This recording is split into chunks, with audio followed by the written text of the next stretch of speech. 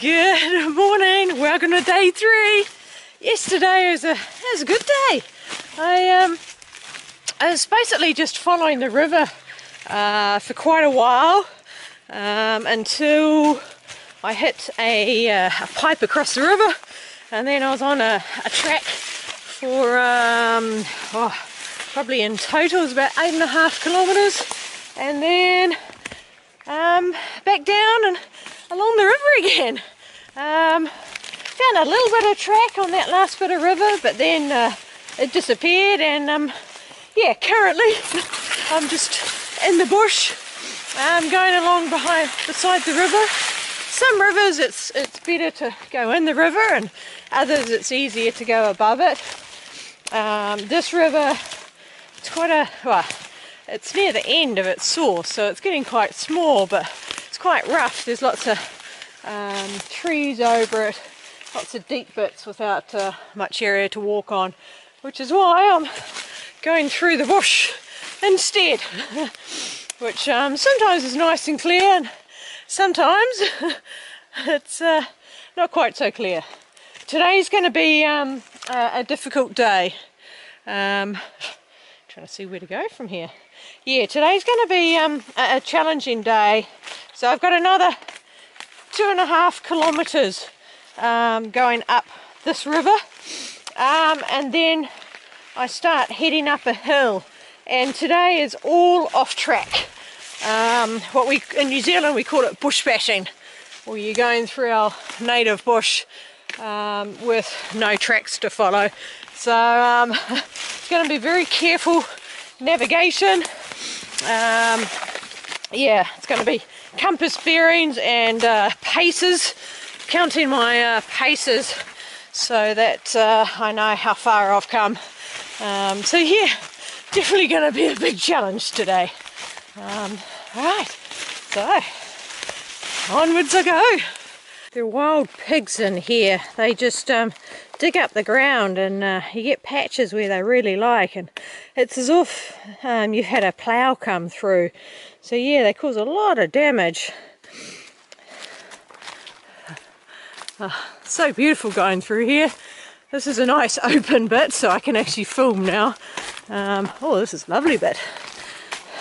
You get these nice open bits, and you get those real dense, difficult bits. My legs are not as stiff as yesterday, which is good. I can still feel them a little bit, but heaps better.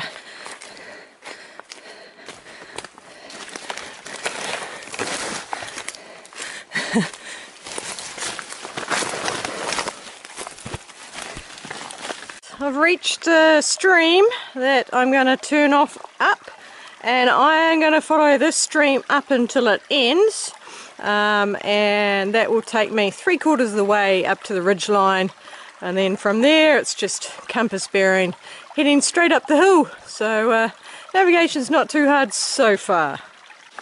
It's 1.25 kilometres to get up onto the ridge line. And I think that's probably going to take me 2 hours. I'm not going to walk in the stream, I'm going to walk up above the stream. But yeah, it's going to be hard going. Change my mind, it's actually not too bad walking in the stream, so yeah, that's what I've decided. I have to keep an eye out, make sure that before it runs out of water as it gets higher, that I have to do a full water resup, because I'm going to be up on the ridgelines for quite a while.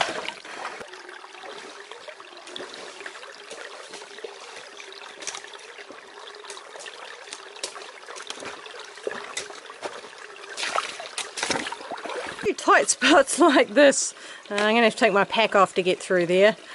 Even going around, that whole thing continues on. It's very hard to get under, and I've got a cliff on that side, so through there I go. That's where I've just come down, and I have now reached the stream junction I've been looking for. So I'm going to take the left one, and I've got another 600 metres up this stream.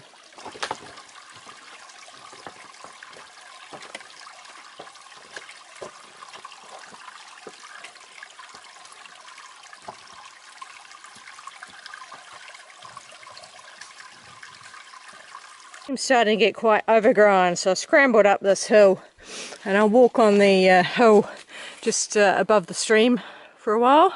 I'm going to get a bit steep now. It's starting to disappear, so I've filled up with a full load, and the good thing is it means I'm now going to leave the stream and I'm going to make my way up. Should be slightly easier travel, but it's all getting pretty steep at the moment. So I'm about 400 meters from the ridgeline, so that's probably going to be at least half an hour in this terrain. This is hard work. It's a steep hill. Vegetation's not as bad as I was fearing it was going to be, but it's these climbs over these old rotten stumps and logs which make it tiring, especially now that I've got a full load of water, which adds to the weight on my back. I'm just following a compass bearing just to get to the top, but I know I just keep going up, so it doesn't matter if I go too far off. Woohoo! I've hit the spur line. Now I just need to follow this up a couple of 100 meters, and that should get me to the ridge line. And now that I'm on the spur line, the travel is a little bit easier.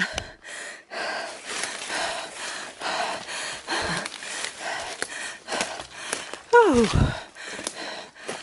Alright, I'm on the ridge line. So now I'm on ridge lines for another day and a half. Unfortunately, it looks quite tight vegetation on the ridge line, which is going to make it a little challenging. But anyway, hopefully it's only this part and it eases off a bit. I've got views.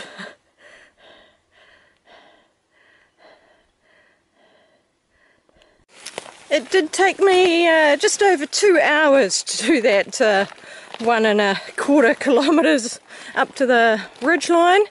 I've just hit the high point now, so now I've got 800 metres until I get to quite a tricky, where there's quite a big spur line going off the ridge line, and the ridge line turns, so I need to be very careful that I don't go down the spur line. Alright, I've got to stop talking. I'm counting my paces at the moment. I don't know what that is. It looks like a spider, but it's got a big thing going up out the back. That is weird. It's come through this really difficult terrain. It was these little trees, and they're really close together, and found the perfect log for lunch. So a bit of a lunch before continuing on. Actually got a viewpoint again, so I can do a panorama. Here we go. So that's the Wairarapa, that's Lake Wairarapa in there. Coming along. I'm continuing going up this ridge line up to there, and then dropping off behind it and going to another ridge line. That's not the one I'll be taking. Looks pretty rough to get across it to it. And then yeah, it's looking into I think that's Whiteman's Valley over there, and in where I've just come.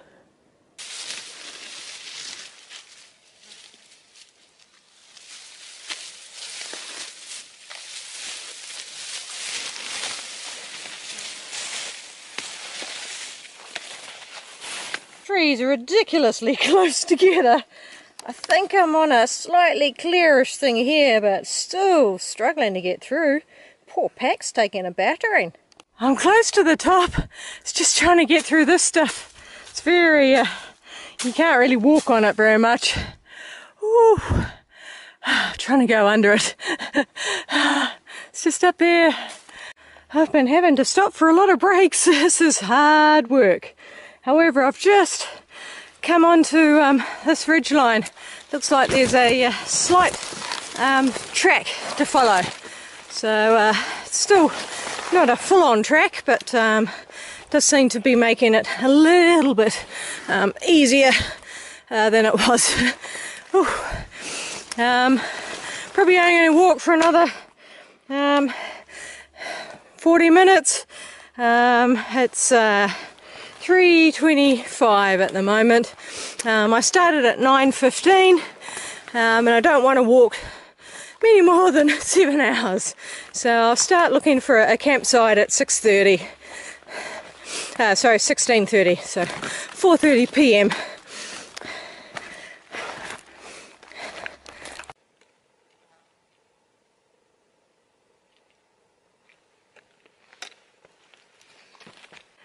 Of course, that track only makes some very brief appearances, and the rest of the time it's this close stuff. Not only is it close, there's underneath there's a whole lot of dead trees. Oh, nearly stuck.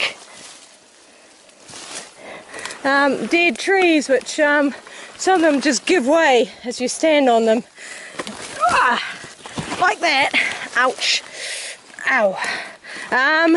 Yeah, so very slow going. My time estimate, I said 1k an hour for this sort of terrain. I don't think I'm even doing that.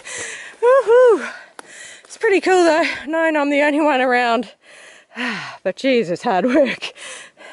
Like these, they're just big they're old tree stumps with the ferns on top. So yeah, big green mounds. Pretty cool.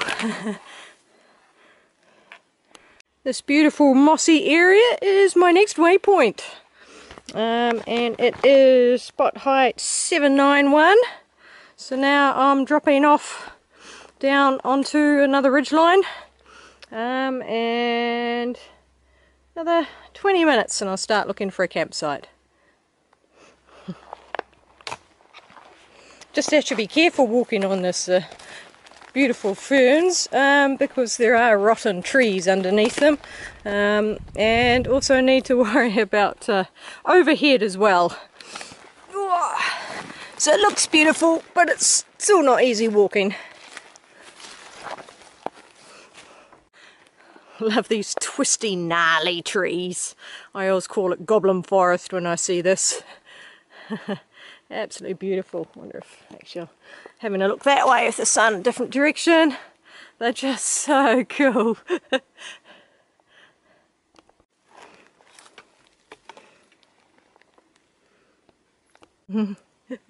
That's cute, bright orange.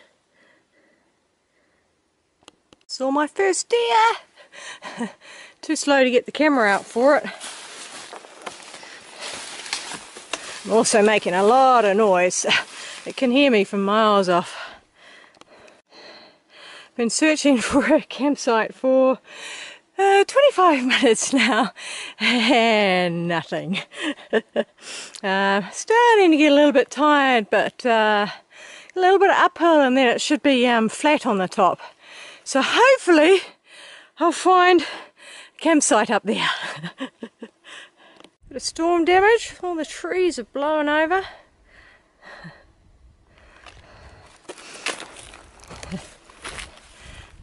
It's looking out into Lower Hut. Woo! Finally, a place for my tent. Ooh, I'm shattered. 5:15.